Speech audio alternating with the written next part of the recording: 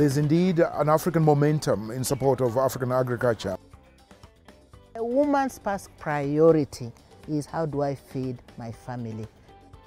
The woman will make sure people are fed properly before she feeds herself. If you want to empower a woman, you empower the nation.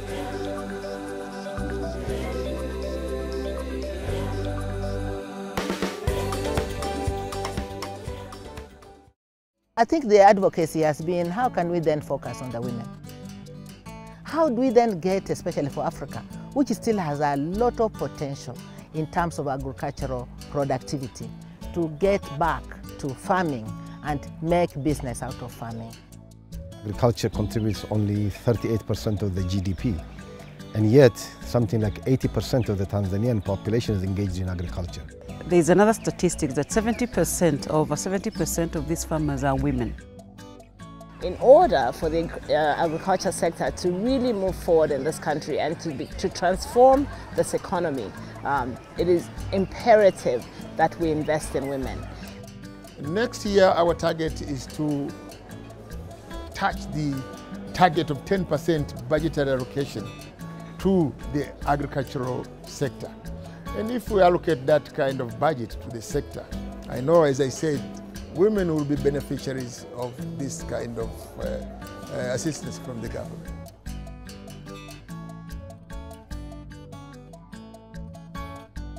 Extension used to work, by the way, during my mother's days.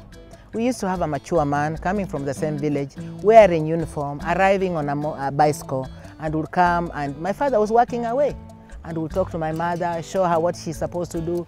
That respect was there.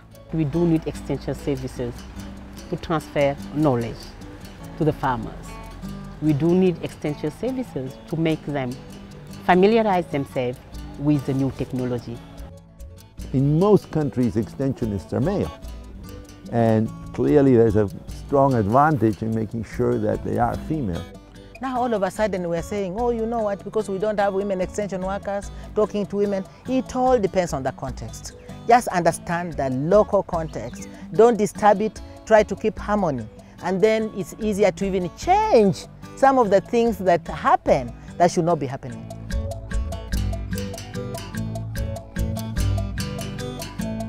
You know, when you talk about economic activities, for we Africans, you are talking of agriculture.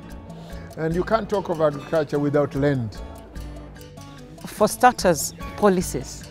The policies do not support, in country, most African governments do not support women farmers because women farmers do not own land.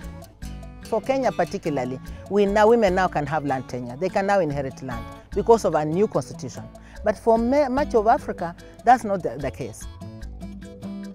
Historically, women have been disadvantaged in terms of accessing finance, from traditional commercial banks and other financing infrastructure. The titling process is still way behind, and therefore they have no collateral to go and borrow money. Even if they don't own the land, we need to recognize and acknowledge that they are there mostly to feed their families. In order for us to really begin to address economic transformation through agriculture, we need to really take a close look at addressing the issues that affect women. So what we need, I think, in terms of our government is policy interventions that impact women farmers, that not only impact small farmers, but impact women farmers. So I feel that there needs to be a balance in the way we support everyone, that we need equity issues, and realizing that the most marginalized group, but one which works on farming to feed our nations, are women.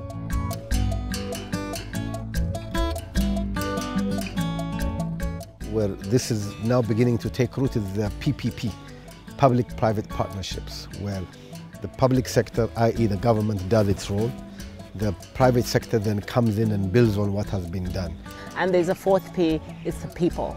So it has to be PPPP, public-private people partnership, which means that the government plays a role, private sector plays a role, and civil society and farmers and everybody has an important role to play, because this continent is not just going to feed itself, we have to feed the world.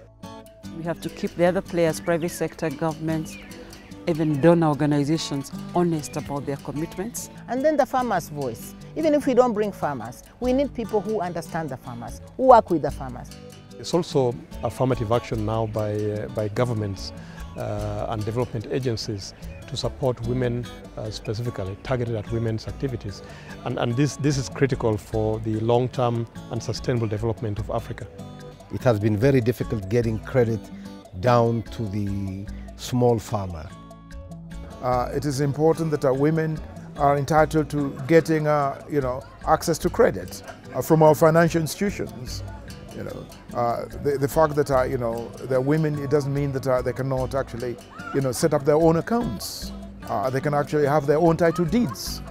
Commercial banks, the NGOs in this sector, and government and development partners support the consolidation of these activities at the grassroots level for women, and then link this up with the entire value chain up to the markets, so that women don't only produce for subsistence, but increasingly they produce to generate income.